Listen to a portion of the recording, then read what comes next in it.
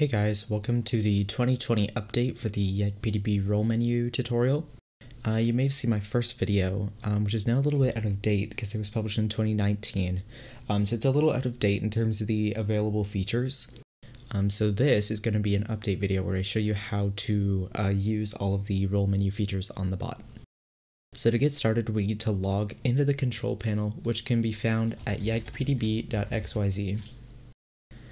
Next, we need to log in using Discord, authorize, and select our server from the list. If YAGPDB is not already in your server, it'll take you to the invite screen, which looks like this, where you need to click authorize, and then verify you're not a robot. And then once you have done this, it brings you to this page where you can click here to start managing it. If the bot is already in your Discord server before you start this, all you have to do is select in here and it'll take you straight to this screen. So the next step is ensuring our roles are all set up in our Discord server so that we can create a role menu. So for this example, let's go into server settings, roles, and we'll create 3 roles: red, green, and blue. Save our changes. One important thing to note is that if this yagpdb.xyz role is not above the roles you're going to select, so if the bot was in the server before you make these roles, it'll probably look something like this. And if it looks like this is not correct and you won't be able to select these roles.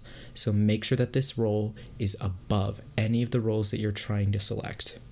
Make sure you save your changes, and then we will head back to the control panel to set up the role menu. So the first thing that we're going to need to click is Tools and Utilities, and then Role Commands. This is where we'll set up the role menu. So now let's create a group. So we must select a mode for the role menu. Standard mode is the default, and I suggest leaving it at that if you're looking for something like for people to select like what games they play or what platform they're playing on, or role-based chats or anything like that. So anything where you expect people to select multiple things, this is a good mode for that. This is a basic mode, so it doesn't have a ton of customization, but this will work for, I'd say, about 90% of the cases. So next we have the single mode, and as you can see, 2 more toggles just popped up asking if we want to require 1 role in the group at all times after the initial assignment, which means that if they click, for example, a color in our case in their role menu, they must always have a color clicked at all times. And then the next is the removing the existing role when joining another role in group toggle, and that's fairly self-explanatory, and it means that if they click on, let's say they have the red and they've clicked on that, and then they go click on the blue, it'll automatically remove the red one and then add them to blue so they don't have to remove themselves from red. So I would suggest turning this on for a single type menu. The last group type is called multiple, and it's similar to standard mode, but it has additional customization settings available. So you can specify a minimum number of roles, which I'd always suggest setting to 0, and you can also set a maximum number of roles. So something really important to note here is that this number needs to be greater than 0, and it needs to obviously be the maximum number of roles that you want them to have from that specific menu. And it's a hard limiter, and a lot of people make mistakes with this. So if you set this to 0, it will not allow anybody to use the role menu. It will not give them a role. It'll say the error message, maximum of 0 roles allowed in this group. So if that's the error message that you're getting, this is why. So you need to set this number to something like a really high number that you're never going to hit, or what I would suggest instead is I would suggest going to a standard mode. And so for that reason, I really would recommend using the standard mode, like I said, unless you actually need the extra settings of a limit of the number of roles you can have and the minimum. And so some other settings that are available to all the group types that you may have seen are the requires roles and ignore roles options. They're fairly self-explanatory. So if I set a required role, the user trying to use a role menu, they must have one of the roles that you've selected. And if you set ignored roles, the bot will always ignore a user that has any one of the roles that you select. So that could also be why, if the role menu is not working, if they're clicking it, you have it set up, they're clicking it, and it's not working for them, it's possible that they may have an ignore role. So we're going to leave that blank on ours. So now that we've discussed all the modes, I think that the single mode is the most appropriate for our use because we only want people to have one color at a time. So let's name this menu colors.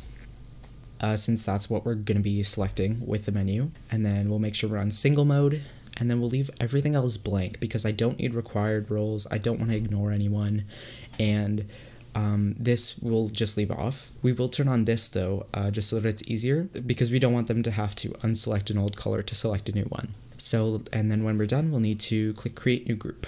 So now you can see we've popped up these settings, and after we've created the group, we need to add the roles to the group, because without them, the group is kind of useless. So to do this, we need to look to the left over here where it says create new role command. So let's type the colors into the box, and we'll make sure that the right group is selected. So for example, let's do red, make sure it's in the colors group, and make sure the role that it's selecting is correct. And again, we will ignore these two. They work the same way as over here, but this time, instead of being for the whole group, it's just for that specific role. So let's repeat this process a few more times. And as you can see, when I typed in blue, it automatically changed here. The bot will automatically try to select the role that you've typed in the box, but it's always a good idea to, check and make sure that it picked the right one, just in case. Okay, so after we've added these down here, as you can see, we can reorder them like this. So now it's red, green, blue. That works for me. So our role menu is basically set up in the backend, and it's ready to be posted in Discord. So now you have two options for setting it up. You can use the simple method, which means the bot will post all of the options for you, or you can actually use the advanced method where you will send a custom message, or you can actually even make a really nice looking embed to show all of your roles, and I'll have a video about how to do that linked in the description below shortly after this video goes up, and the bot will use that as the role menu. So I'll first discuss the simple method here. The steps for this method are pretty simple. So first you need to type in the command rolemenu create and then our group name, so in this case it's colors, and then we'll add on to that nodm. So what that nodm means is it disables the feature where it DMs your members every time they click on the reaction to get a role, and that can be like kind of annoying, so I would always say to turn that off. So after we send this command, we just have to follow the simple prompts and react to this message. Make sure you're reacting, not just sending the emoji. Make sure you actually react. And we will get our role menu fully set up. So as you can see, it says done setting up. You can delete all messages now except for the menu itself. So what that means, we can delete this message here. And then we can also delete our command to activate it. And there we go, we now have a role menu. So if someone was to click this, as you can see, my name just turned red, it works. And then we'll test the swapping mode. So if I click blue, I'm now blue, and it took away my red. Perfect. So if you want to know about how to make an advanced menu, keep watching because that's what I'm going to discuss next.